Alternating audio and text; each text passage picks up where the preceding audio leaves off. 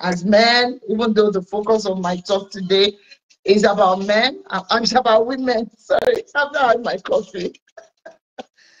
It's about women and the importance of money and how we should manage money, how we should be smart around money, especially as we grow older.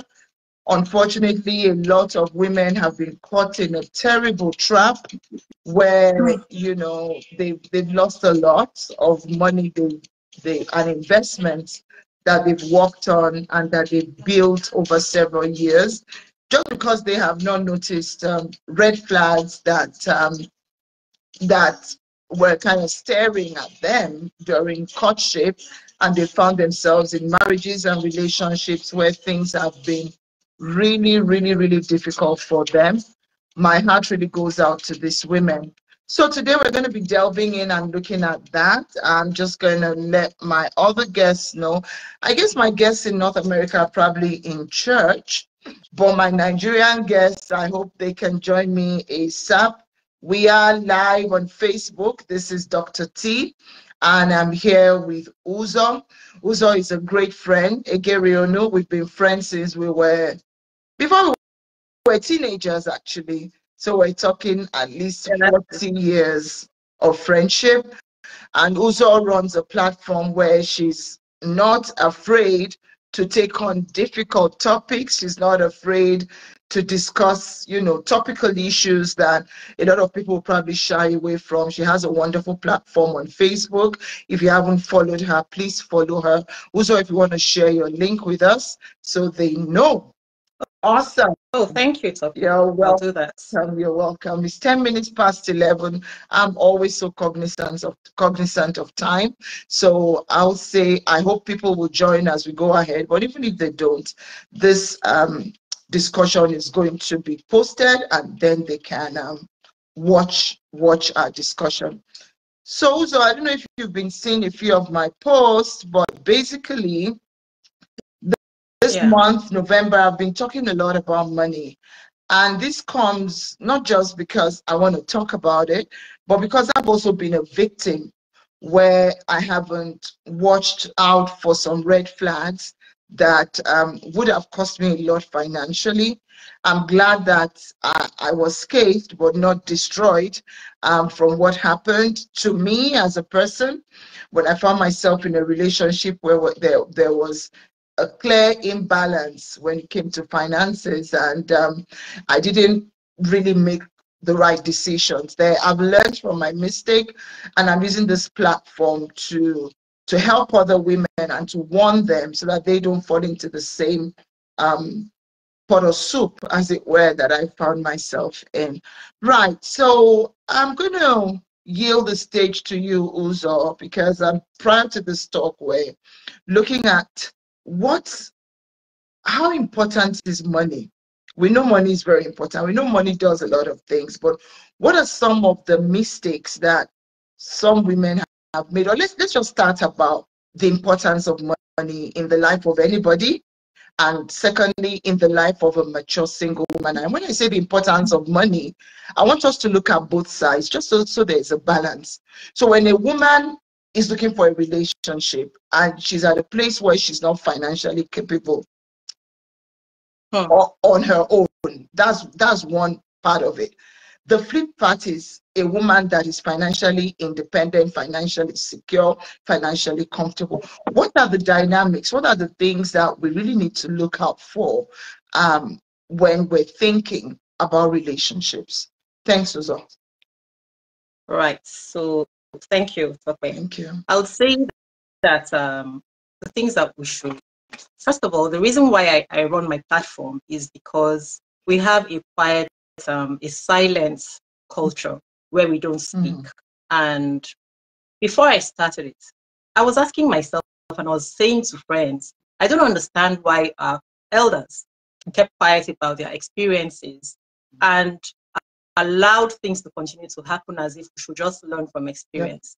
By the time you learn from experience, you're already more than halfway through your years on earth. And so what is left is the years that you have before you leave this earth.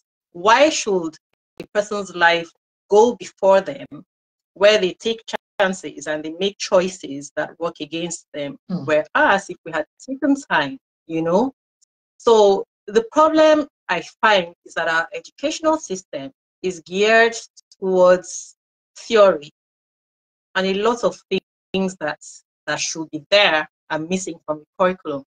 And so, yes. So if these are this type of thing that you're talking about now, these are the things that we should have as part of our education in schools, and actually starting from elementary level, you know, these things, so that the ideas are planted early. We plant those ideas early and we grow up with them. Because the person who hasn't been hearing something and they suddenly start hearing it at this point where they're trying to make a choice, it's not going to mean the same thing. It's like foreign information. But if you were taught the same way that you're taught to brush your teeth, have your bath, that this is part of life, right? Because I find that even today, when I say to someone, this thing you're doing, you're going in the wrong direction, you know, they will argue until it happens, right? But they're arguing, I understand their arguments, because this is what they have. This is not something that they've been used to. Exactly. It's like, you're giving me new information, right? But we've been taught all sorts of things and haven't been taught that. And so relationships is one of the biggest areas that we should be learning and teaching from the time your person is a child. Absolutely. Right? Yep. But instead, we go to school, we don't learn those things. We learn information about romance and relationships from watching television. And those things are fiction. Other people's imagination of what they wish. Yeah, thank you, Richard. What they wish would happen, right? Yeah. And people believe in, say, love at first sight, unconditional love will conquer everything. And those things are true. Love will conquer everything. But there is it's a double-edged thing. Love will conquer everything if you're working with someone who is also committed to making that, right?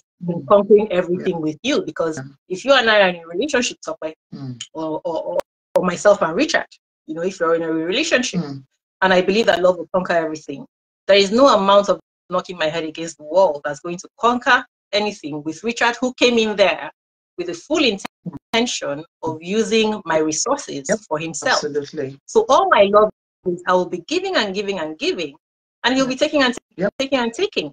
And in fact, he will say to me, "You're not giving me enough." And I'll say, "But I gave you that last month. I gave you that 6 months ago." And he'll say, "But I need something now." And because in my mind, I'm thinking that love will conquer all. Love is unconditional. I keep doing more, you know?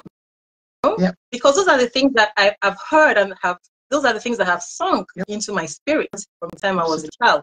So the earlier we learn these things, the better for us, right? Yeah. And when I talk, people tell me that I'm so strict and I'm so factual. You have to be factual. But I am also very romantic. Absolutely. I am very emotional. But I realize that my emotions have to be balanced with facts. There is no point being emotional and enjoying all the emotions and then get into a place where I'm about to be slaughtered. Absolutely.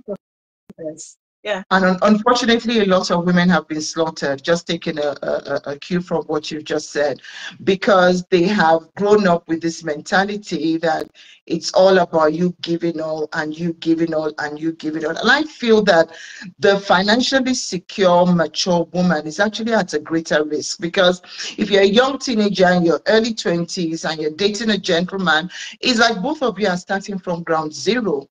Thank you so much for joining us, Richard and Amuwa. Thank you so much. You're welcome to this show. And we're just looking at some of the financial challenges and traps that mature women can fall into. So going back to my question, we find as mature women that if you're starting from ground zero and you're young, you know, you're just starting out your life, it's understandable. No one is expecting you to bring in a lot of money into the relationship. But I think that there's certain peculiarities with the older, more financially independent woman. And that's really what I'd like us to talk about. What we find, and I'm actually a victim, and that's why I'm so passionate about this. What we find is a man that comes into your life ticking all the love boxes, ticking all the emotional boxes. And unfortunately, a lot of women fall for that, and they don't even feel that the man is really interested in what they have, because most of the time these men present themselves bigger and larger and better than they actually are, and they know the buttons to press.